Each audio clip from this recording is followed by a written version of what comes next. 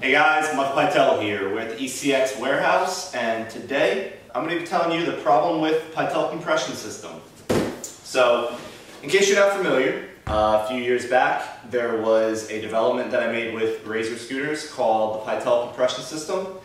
It was essentially a new compression system that was originally designed to be universal, but as I got developing, I was like, alright, there's never going to be a system that works with all parts, but that was the original goal. What I accidentally ended up doing was making the first threadless, externally maintenanceable compression system. What I mean by that is, instead of taking the bars off, you could tighten the compression system right on the outside. I'll grab a Pytel compression system clamp in a little bit here and explain how it works a little bit more. But first, I want to tell you what the problem with it is. So, if you've ever heard of it, you're probably familiar with it from the district scooters. It was the C series. The problem with it was, I didn't design the one that was on the district scooters. I designed the one on the Razor scooter, the Ultra Pro. That one worked great. That's the one that I rode on my scooter, that I worked out with one of the engineers at Razor, and it was a great, nice, inexpensive, simple, externally maintenanceable compression system. And then I pretty much was like, yeah, cool, you know, let other people use it. And District, I guess, contacted Razor to use the system, and I was never really involved in that interaction. And District made a couple changes to the system that essentially made it not work, at least not properly. So what happened was, District released a system with my name and basically an alteration of my design that didn't work. So I was immensely stoked because my system was put on these scooters that were sold worldwide, but as you could probably guess, I was a little bit bummed that I wasn't involved in that interaction at all. I wish that District had, you know, maybe contacted me a little bit, and then maybe we could have released a system that worked and it wouldn't have kind of killed it and made it die off. But no turning back the clock, no, I'm not bitter about it, no regrets or anything like that, but it was definitely an experience. But that is kind of the problem with it, is that it didn't work, at least not the one that all you guys have been familiar with. And I'm okay with saying that. It was an idea that had some application. The main thing was that it was the first threadless, externally maintenanceable compression system. And I'm proud of it, but the development of it kind of got away from me and the design that worked. And so that's the problem with it. Yeah.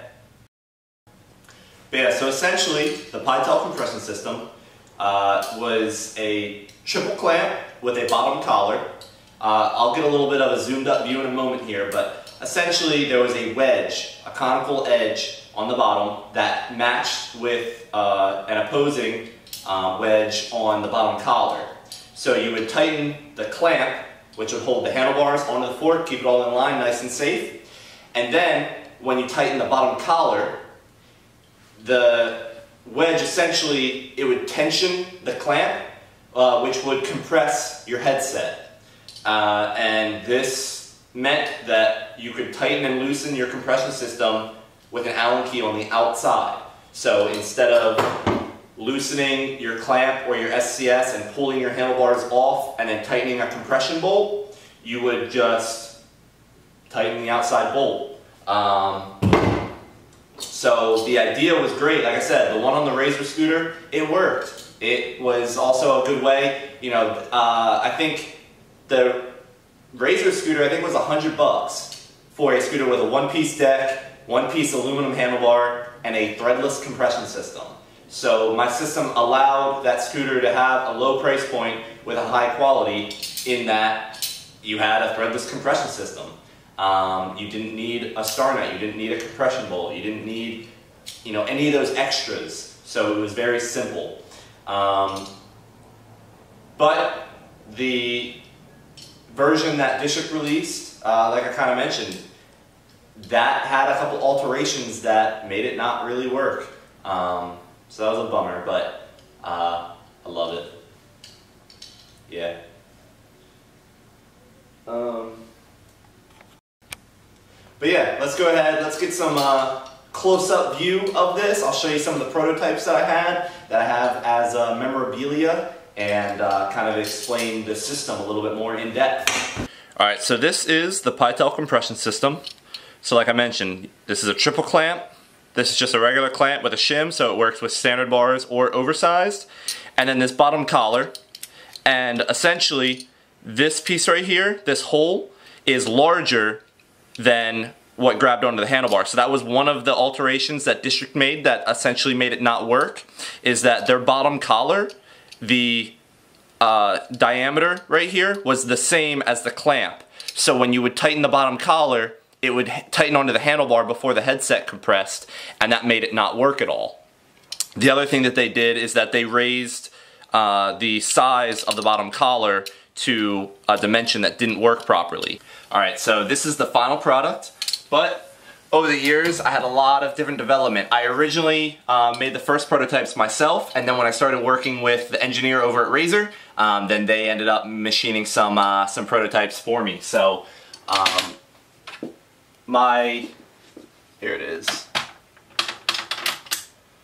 One of my first prototypes, I had a friend of mine did machining at his Votech school, so I gave him a working drawing that I made in AutoCAD and had him print out this little wedge piece for me that worked. My first prototypes, I would just cut up other scooter parts and kind of make it into what I needed. So this is like half of a tilt SCS that I used as a clamp, which also grabbed onto the fork a little bit. And then this bottom wedge piece right here, that was the bottom collar. So this, like I said, would clamp down, and that would hold the handlebar and kind of hold the system all together. And then this piece, when you would tighten it, it didn't tighten onto the handlebar or the fork. All it did was wedge that out. So another one of the prototypes, again too, I modified a tilt to kind of just have a clamp that worked on there. So that system did that. And what I liked about the early prototypes is that it held onto the handlebar and it held onto the fork to hold it all together, and then that bottom piece also then compressed the headset. What was great about this was that meant that the Pytel compression system, that bottom collar piece, didn't have to be its own system. It could also, in addition to that, just be an add-on to any other system on the market to make it externally maintenanceable. So, essentially, this bottom piece right here, the original idea was to have a clamp that was part of the Pytel system, but then also make it to where this bottom collar of the collar, which you could close the bolt like a clamp to kind of activate the wedge, and this wedge piece. So this together is what tensions and compresses the system, and this could have been sold to be an add-on to an SCS or an HIC. And if you are riding and your compression comes loose, without needing to take the handlebar off, you can adjust it. Or let's say you were at the skate park and you were trying a certain trick. You could loosen up your headset just a little bit to where it's still compressed properly, but your headset may be spelling a little bit quicker or faster without, again too, needing to take the handlebar off. So it made your compression externally maintenanceable. It made it accessible from the outside by this bolt right here that would activate the wedge and tighten and loosen your system. That was kind of the main idea, and it kind of got veered away from that a little bit, but yeah, and then we had a couple other prototypes, like I said, different angles. I don't know if you can see that at all, but that was, I think, a 70-degree, whereas this is, man, I can't even remember off the top of my head, but I think that was a 60-degree angle. So we tried all different angles to kind of get the best, most optimal version. This piece right here, originally we had a removable bottom wedge, and what we kind of did was this would close and not work properly. So this was the original design, and then what I did is we made it a separate piece and kind of flipped it upside down. So instead of the female version of the wedge being part of the clamp that closed down onto the male wedge, we turned the clamp to have the male wedge, and the bottom collar was the female wedge that then got pushed down. And that worked a little bit better, because what would happen here is you would have these holes right here so that you could compress the bottom part of the clamp different from the top.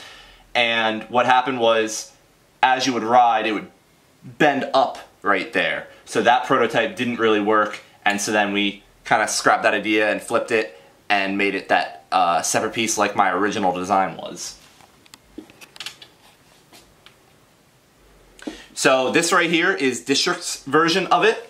Essentially, it's the same to where we have the triple clamp, we have this male wedge on the bottom attached to the clamp, and then we had the female wedge, the bottom collar.